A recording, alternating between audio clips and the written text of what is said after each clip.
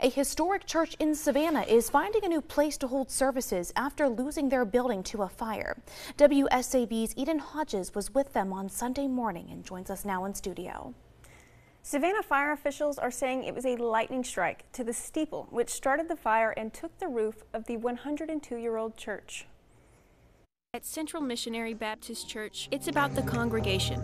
Good morning, church. Good morning. Not the sanctuary. Central Missionary has no sanctuary, besides this one for the day. Trust in the Lord with all your heart. After a lightning strike caught their steeple on fire last week, which collapsed their roof on top of their altar and pews, leaving their place of worship almost unrecognizable. We've had a chance to go through our shock and our anger, and so now we are accepting that, the Lord is going to do something new and different in our time here at Central. St. Paul Missionary Baptist Church's pastor was out of town this week, so he invited Pastor Tyrone Edwards to take over Sunday services and to bring his church with him. We thank God for the pastor for reaching out. We thank God for this man of God right here. We just thank God that he led us to this church on this day, but we still worshiping, even though the tragedy that happened, we're still in the Lord's house worshiping God.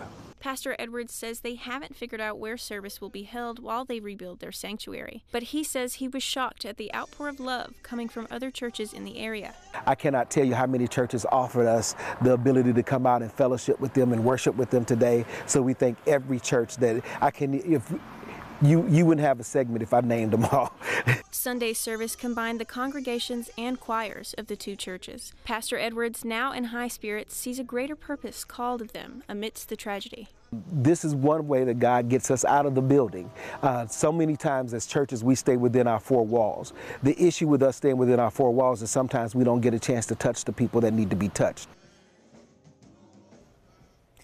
Central Missionary will continue to update their Facebook page as they figure things out. Pastor Edwards tells me they haven't been able to assess the extent of the damage to their church yet. They're working with the insurance company and accepting donations on their Facebook page. Eden Hodges, WSAV News 3.